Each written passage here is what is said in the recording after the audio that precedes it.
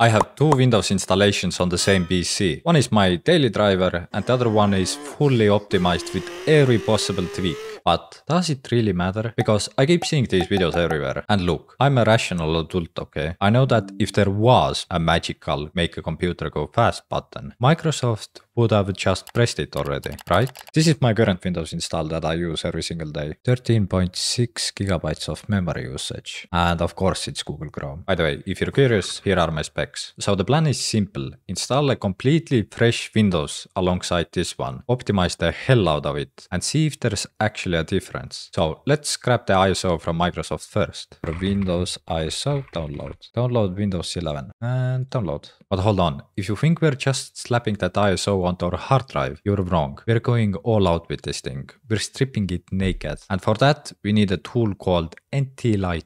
License agreement. Yup. And let's launch it.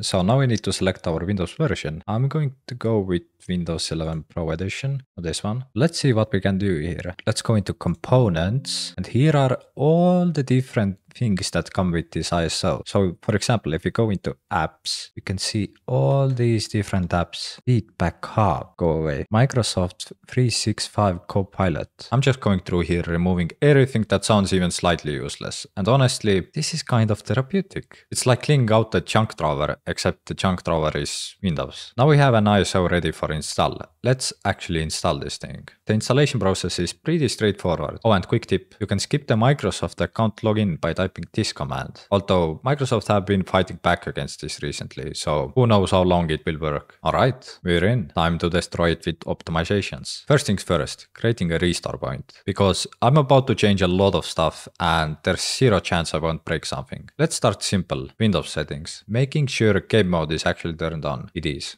Cool. Now, here's where it gets interesting. I'm using Titus Windows utility tool. It's basically a one-stop shop for disabling all the telemetry, location tracking, and other background nonsense that Windows runs by default. Let's go into tweaks, essential tweaks. Delete temporary files. Yes. Disable consumer features. Yes. Disable telemetry. Yeah, we want to disable telemetry. Disable active history. Disable game DVR. Yep. Disable hibernation. Yep. Disable location tracking. Disable storage sense. Yep. Adobe deep load. Yep. Block Razer software installs. Yep. Disable Edge. Disable background apps. Yep. We don't want recall. We don't want Microsoft Copilot. Set hibernation as default. Yep. So I guess I'm happy with that. I pretty much disabled everything. So now I guess let's run the tweaks. Oh, you can actually see what it's doing. Removing one drive leftovers. So this tool already helps us so much. Tweaks are finished.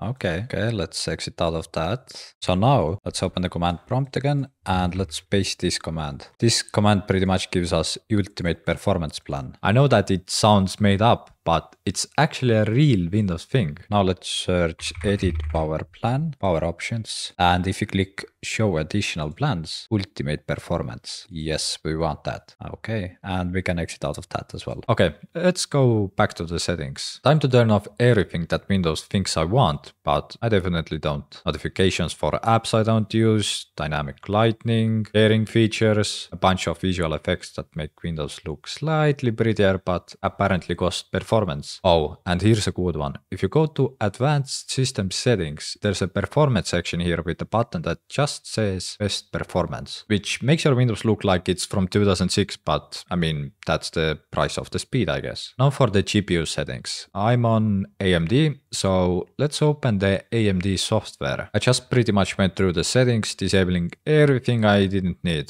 Hotkeys, who uses these. Under the graphic settings, I changed the texture filtering to performance mode. Tessellation. I don't even know what tessellation does, but we are going for the maximum FPS increase here. Alright, now comes the part that actually makes me nervous. The Windows registry is basically the place where you can break your entire operating system with one wrong click. So this should be fun. Let's navigate to this long path. So in here we have to change the GPU priority to decimal 8 and priority to 6. And then there's scheduling category and SFIO priority, which I'm setting to high. I gotta be honest here, I have no idea what any of these settings do, but hopefully it doesn't crash my computer. Another registry location now. This one's for something called Win32 priority separation, and I'm changing it to 38. Basically, this tells the CPU, hey, ignore the background task and focus only on the game now. And that's it. We are done. That actually wasn't as painful as I expected. Lots of clicking through menus, pasting commands I don't fully understand, and disabling things with scary sounding names, but it's done. So now comes the real question. Does this optimized, stripped down, registry tweaked version of Windows actually perform better than my regular messy one? I mean, let's find out. I'm no scientist, but I've got 4 games lined up to test this. If the optimizations actually work, we should see some kind of difference, right? Let's start with Valheim.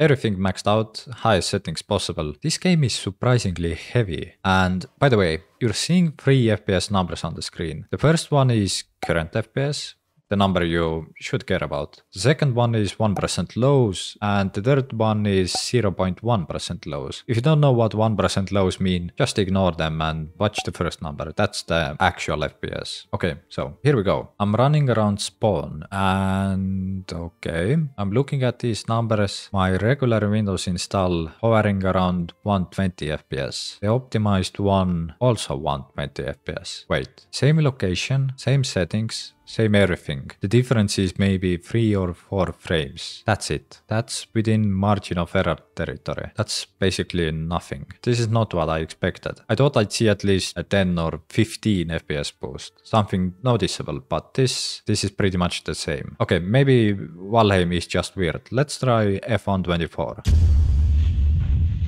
F1 next. Everything maxed out again. This game has a built-in benchmark, so this should be consistent and reliable. Surely the ultimate performance power plan kicks in here. Okay, so we're running the benchmark, everything maxed out, and I'm not joking here. Minimum FPS, same. Average FPS, same. Maximum FPS, literally the exact same number. I'm not even kidding. The benchmark results are pixel perfect identical. It's like I didn't even change anything. So either F124 doesn't care about Windows optimization, or I'm starting to think something else is going on here. CS2 time. This is the game where people swear optimization matters most. CS2 players are obsessed with FPS. If any game should show a difference, it's this one. I'm using this benchmark map for consistency. Same route, same bot positions, same everything. And the result? Non-optimized 321 average FPS. Optimized 323 average FPS. 2 frames. 2 frames. I spent 4 hours stripping Windows down, tweaking registry values, disabling services, and I got extra 2 frames in CS2. I can't see 2 frames. My monitor can't see 2 frames. Even my cat can't see 2 frames. That's less than 1% improvement. Minecraft. Maybe this is where we'll see something. And just to be absolutely sure there's no variables, I literally copied the exact same world file to both Windows installations. Same map, same location, same time of day. If there's a difference, we'll see it here. And the FPS counter is showing basically the same numbers again. Maybe 6 or 7 frame difference. I honestly can't tell if that's real or just random fluctuation. So looking at the data, my time was wasted. Actually no, my time wasn't wasted. My point was proven. The 10-minute optimization guide is the modern day snake oil. It's placebo. You spend 4 hours tweaking registry keys to gain 0.6% performance that you will never feel. And if you want better FPS, there is really only one way: buy better hardware. Actually, there is one trick. One stupid, simple trick that actually boosted my FPS significantly. First, open up settings and then go to